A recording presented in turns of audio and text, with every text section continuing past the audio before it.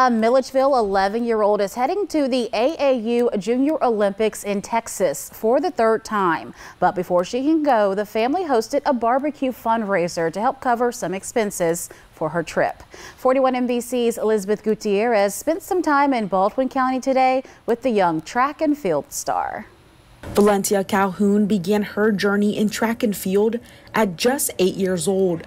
She says her love for running comes from her family, and now with her family's support, she's raising money to head to the Junior Olympics for the third time.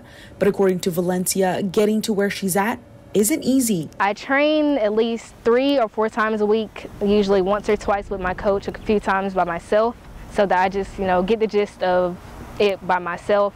Valynsia has won several medals already and will be competing in hurdles and long jump this year.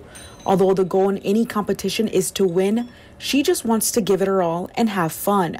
Willynda Calhoun, Valynsia's mother, says they wanted to do everything they could to support her.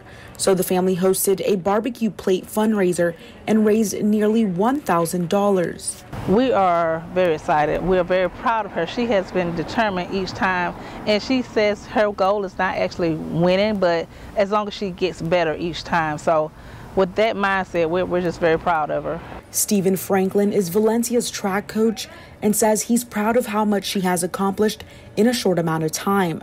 In order to help her advance further, they have been training twice as hard. We sat down one day and we talked, and I said, hey, do you think you might want to go to the Olympics someday or during college? And she said, yes. I said, well, we have to start training as if you're already in high school.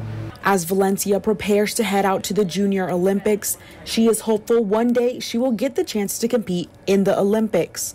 In Baldwin County, Elizabeth Gutierrez, 41 NBC News. And Valynsia will compete against hundreds beginning August 3rd. Good luck to her.